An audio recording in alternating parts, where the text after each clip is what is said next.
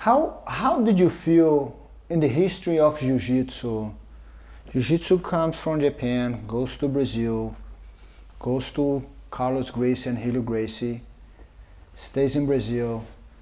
Many years later, Rickson Gracie brings the Jiu-Jitsu that was forgotten to Japan. Did you feel there was something like kind of almost reconnected you or reconnected Jiu-Jitsu? Because you brought what they say, this was the Jiu-Jitsu we forgot. Now, Rickson Gracie is in Japan doing the fights. How was that connection with you personally to Japan? Because I think it was a land that brought to us so many amazing memories, seeing you fighting, see you showing the art, see you showing all these outlets that you have chance to show the world. From the day one, become all those little challenge to the top of the world. Yeah, I mean, after we come into US, after Rorion promote the UFC, after the UFC explode through the world, and I've been invited to go to Japan, I felt like going to Japan was maybe the highest level of appreciation of Jiu-Jitsu, because bringing back such a high level, the art. So the first thing I did when I win the first tournament was thank you, Japan, to give to Brazilians the art of Jiu-Jitsu through Conde Coma. And now I feel like very, very happy to bring back. So I acknowledge that, I make that statement to acknowledge Jiu-Jitsu is a Japanese art, which being trained and refined in Brazil, but find his way back to Japan in order to just... And could not be better represented. Yes, because without the conscience, without the purpose of that, I've been preparing myself in my personal Bushido, which is the code of the samurai.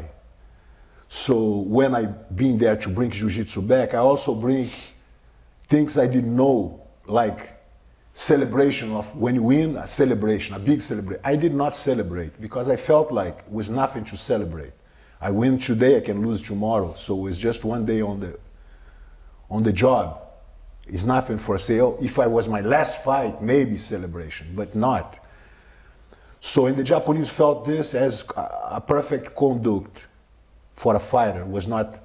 So the fact of using white, all the samurais before they put the armor, they use a white cloth to just... Underneath.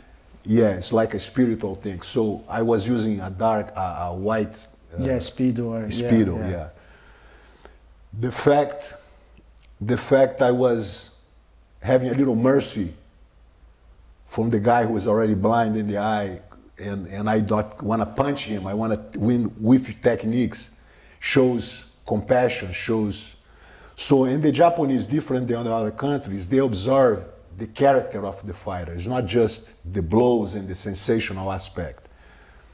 So they observe your personality, what you say, how you act after and before the fight. And I was fulfilling their expectations and representing the code of a good samurai. The way I explain, the way my personal conduct. And that's immediately creates some kind of very special relationship between my personality, myself, my Jiu-Jitsu, and the Japanese audience. So it was a great... They love you over there for who you are. Yes. And I think all of them realize that it is something different about this person. It's not just a fighter. It's someone who respectfully brought back to Japan the Jiu-Jitsu that born there. I think also a much better version of the Jiu-Jitsu.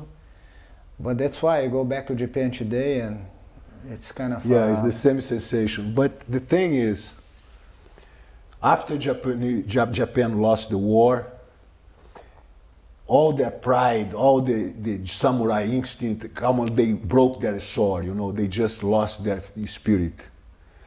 And my appearance there gave them a good sense of the spirit is back. Never die. It never dies. It's more than just a broken sword. It's the attitude, it's the way they see. I give a good example of how you should be the new samurai. No, not weapons, but believing in yourself. I think it's more like in a modern time. Yes. You show that to them that with the past, they can have a better future. Yes. That was never forgotten. And was very inspiring for them. And I was trying to find out and understand that the fact that living in Brazil and coming to America, and I think is, how is that work on your mind